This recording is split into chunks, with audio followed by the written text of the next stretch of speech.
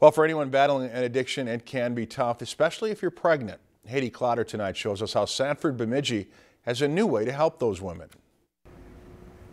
Expectant mothers seeking help with an addiction will soon have a new way to fight it. The type of person that would succeed in this program is somebody who is motivated to be in recovery and is committed to making this a part of their daily life. The Sanford Bemidji Medication-Assisted Therapy Clinic is designed to offer medication and chemical dependency treatment for pregnant women with opioid use. Medication management here at the clinic, and then they'd be getting their chemical dependency treatment at Upper Mississippi Mental Health Center.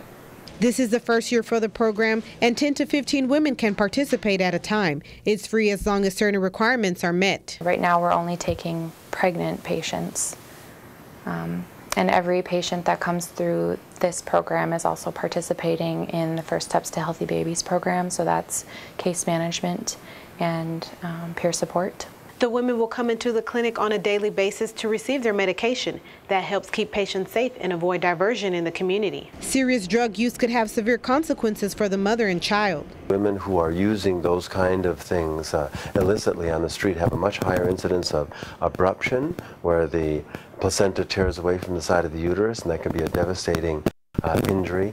Services at the clinic are covered through insurance, and the length of treatment could be indefinite for each mother. In Bemidji, Haiti Clotter, Lakeland News.